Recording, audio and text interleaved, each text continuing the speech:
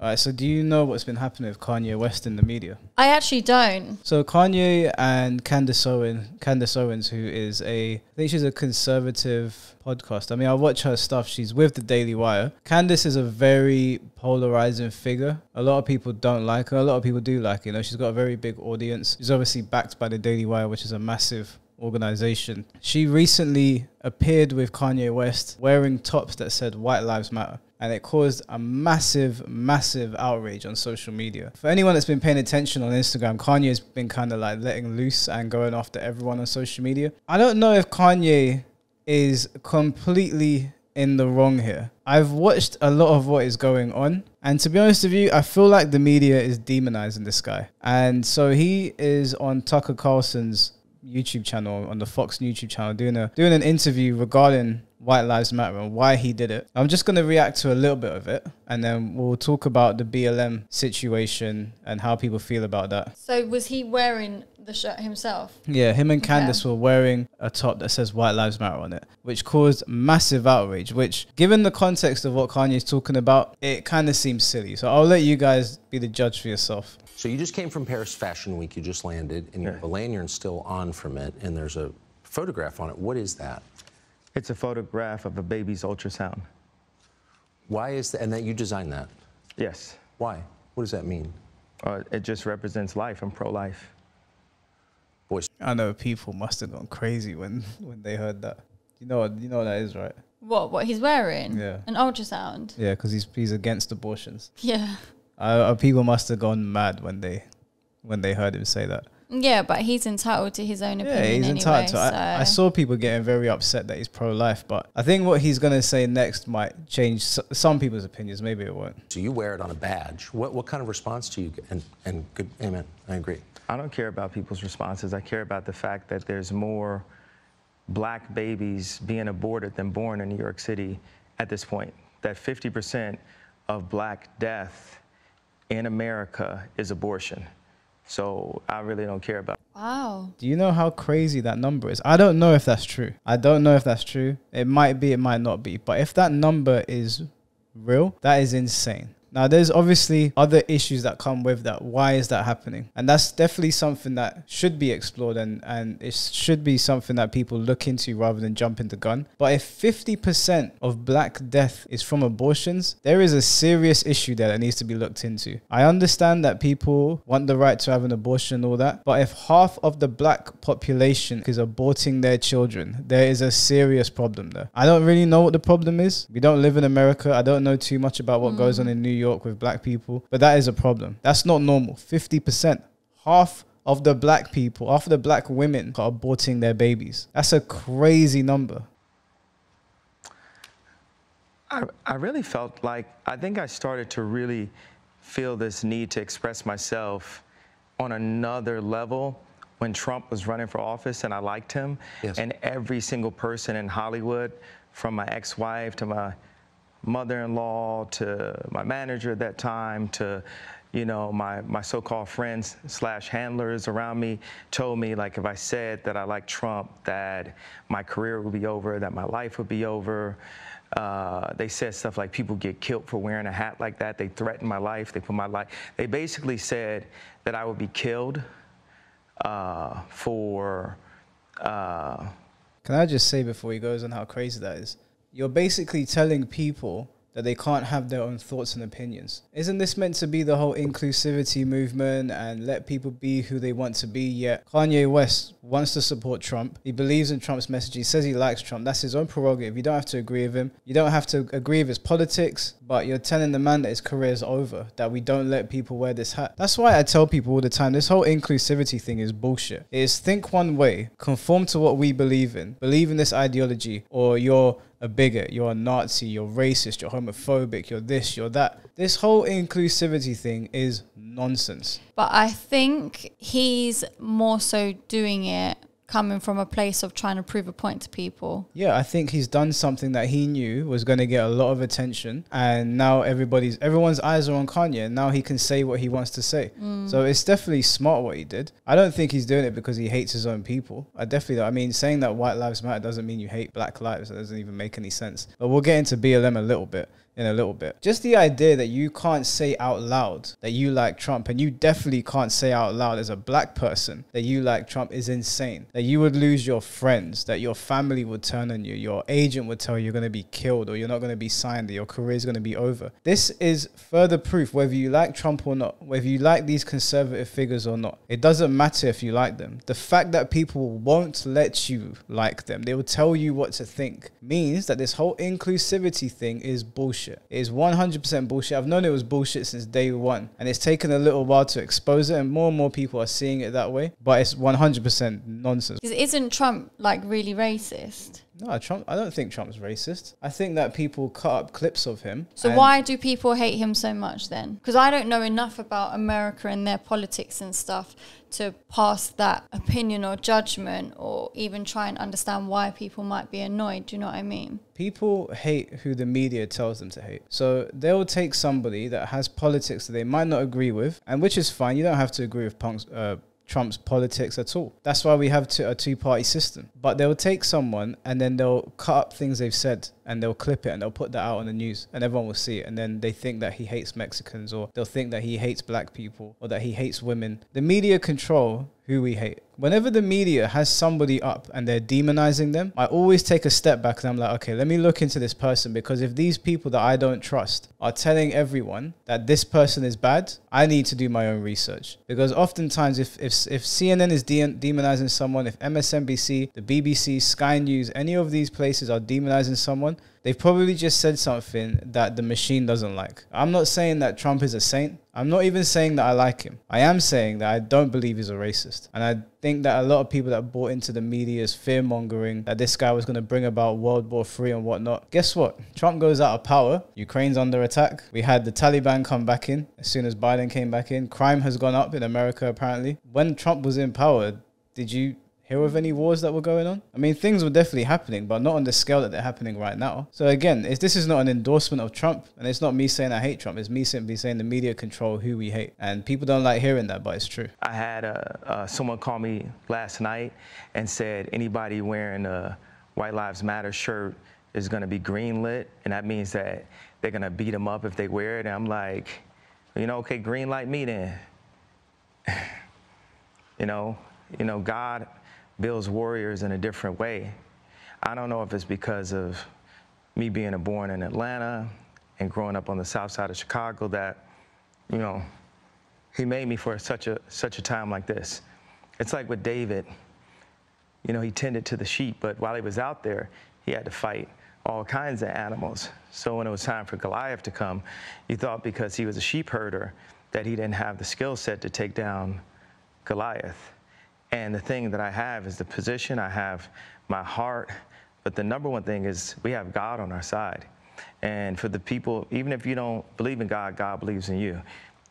So you made reference to the White Lives Matter t-shirt, which you brought out at Paris Fashion Week. Yeah.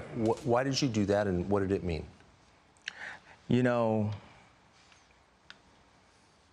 I do certain things from a feeling. I just channel the energy. It just feels right. It's using a gut instinct, a connection with God. That's what's happening. Is God is like preparing us for the real battles, and we are in a battle with the media. Like the majority of the media has a godless agenda, and their jokes are not working. This whole like, oh yeah, he's crazy, and all these things, they don't work because the media has, they've also watch travesties happen, just even specifically to me, and just watch it and act like it wasn't happening, and they stay quiet about it. And I said, I thought the shirt was a funny shirt. I thought the idea of me wearing it was funny, and I said, Dad, why do you think it was funny? He said, just a black man stating the obvious. Just say one thing, like the thing that people don't seem to understand with Kanye West is that if everyone goes left, Kanye West is going to go right. He doesn't listen to anyone. He always does the opposite of what everyone else is doing. And sometimes it comes across as silly, but Kanye is like an extremely creative person, and like I'm not so much invested in his music and all of that as much as how he thinks. And I think that the way they talk about him in the media is actually quite bad. I think the way they put him across with the whole Pete Davidson thing to make it sound like he was crazy was ridiculous. Like the man slid into his wife's DMs. His wife went off of this guy on SNL, and Kanye was made to look like the crazy one because he bought a house next to his kids. They tried to make it out like he was stalking Kim, but a lot of the time they say black fathers are absentee fathers. They're never around. And Kanye has the money and power and resources to be next to his children. So he buys a house next to his children so he can be there. Because I'm assuming his dad wasn't there when he needed him because he was estranged. And he gets demonized for that. I can't get on board with that line of thinking. I find it really weird. Yeah, but I think it's because sometimes he does other stuff that doesn't work in his favor, and he's just he can be very, very ruthless sometimes. And I think that's where that stems from. Yeah, that's true. But like, I don't think people should connect the dots on these sort of things. Him doing something with his music or saying something to, whoever has nothing to do with his children. It's a completely separate situation. At the end of the day, Kim went off with another guy, and Kanye was left to just sort of deal with it, and then he did the most rational thing in his position, I would assume. I don't know the ins and outs of everything. I'm sure he's done stuff that is eccentric because that's the kind of character he is, but he bought a house next to his kids and everyone called him a stalker. I was like, that makes no sense to me. So you said that your father said when he saw the shirt, White Lives Matter, it's great to see a black man stating the obvious. So by which I think you meant that's obviously true. Yeah, that's my favorite response, because I kept on thinking, like, people, they're looking for an explanation, and people say, well, as an artist, you don't have to give an explanation, but as a leader, you do. Yes, I think that's right. So the answer to why I wrote White Lives Matter on a shirt is because they do. It's the obvious thing. Yeah. Why do you think that's so? And I assume the implication is, of course, all lives matter because they're lives, because God created them. Yeah. Why do you think that would be considered controversial?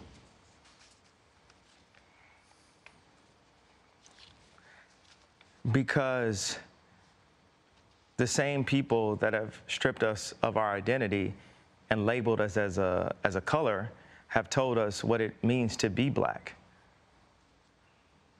and the vernacular that we're supposed to have.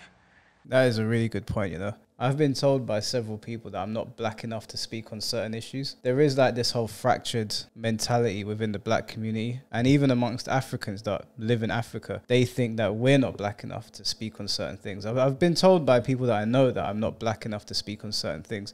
There is this whole almost elitism that you have to be a certain way to be considered black. Like, you can see the way that I look. I'm obviously mixed. I don't really listen to too much rap music. I like heavy metal and rock and all that. I don't do things that would conventionally be deemed black, but even that line of thinking is stupid. And I get where Kanye is coming from, where a lot of the time, like, if you've grown up in a certain place, or you grow up around certain people, or if you don't have a black girlfriend or a black boyfriend or whatever it is, that you're just not equipped enough to speak on the issue. But you don't really ever hear white people saying that. Have you ever been told that you're not white enough to speak on an issue? No, but I haven't ever been presented with issues that need speaking on, though. There's issues in the black community that need speaking about. We all know that. But a lot of people think that you have to look a certain way, be a certain way, talk a certain way to be able to speak on the issues. I've been told that because I'm mixed, I can't speak on certain black issues. And it is just a way of fracturing black people. And I think people buy into that too much. And I think this whole BLM thing as well has really shown that there are major problems within our community that need to be addressed. And I think the fact that people are outraged over Kanye wearing a top that says White Lives Matter really shows how small-minded people are, because the real issue here is BLM. We all agree that Black Lives Matter is in the sentiment. All of us understand that our lives matter because we're human beings. My life matters just as much as your one does. But the organization is a scam organization. They're supposed to be a non-profit organization, and yet millions and millions of dollars went missing. We've found that the people that are at the top of it were buying homes in like very rich areas, mansions. They were paying themselves. It's not a non-profit organization if you're profiting from it. Areas that needed the help of the BLM organization did not receive the help. We've seen many cases of this. And yet people are more outraged at the fact that Kanye West wore a top that is stating the obvious than the organization that claimed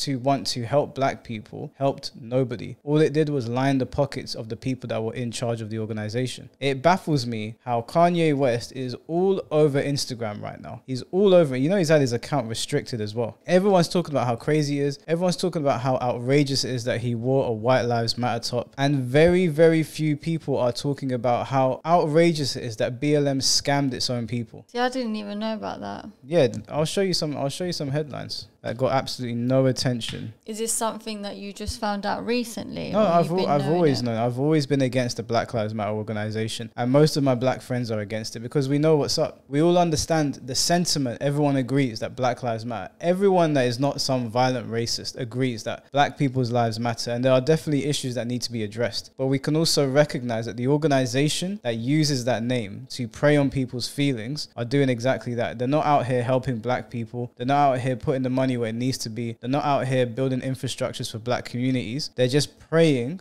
on people that need help, and they're preying on people that have deep underlying anger towards a system that might have betrayed them at a point in time, and then using that to line their own pockets. This article from the 16th of March says the BLM activist has been charged with fraud, claims she wasn't paid a dime from her own charity but secretly paid herself $170,000 a year while raiding its coffers. Video shows her claiming gun criminals are victims. That's a scam artist. She paid herself $170,000. Then there's this one. Black Lives Matter is imploding in scandal. This is from the New York Post. A lesson about causes deemed beyond question. Boston BLM activist and husband indicted on federal fraud charges. Black Lives Matter leader accused of stealing $10 million from organization. BLM spent at least $12 million on luxury properties in LA, Toronto tax filing. Sharon Osbourne wants refund after donating $900,000 to scam Black Lives Matter. It's ridiculous. The fact that people are upset at Kanye West really shows us what the problem is. And it goes back to what I'm saying. The media tells us who to hate. The media creates a villain and people run with it. I don't know how many times this has to happen before people stop buying into it. And yet every time I have conversations with people, the conversation is always in the wrong place. Oh, did you see what Kanye West did with the White Lives Matter top? Kanye West wore that White Lives Matter top because he knows how small-minded people are, that they were going to pay more attention to that. And now look how many views these videos are getting. Yeah. Now people are listening to what he has to say, and he's completely right. The BLM organization is a scam organization and nobody should be donating to it. We all understand that Black Lives Matter, and we understand there's issues in our community that need addressing. We can also point out when something within our community is poison, and that's what that organization is. The media ridiculed me for getting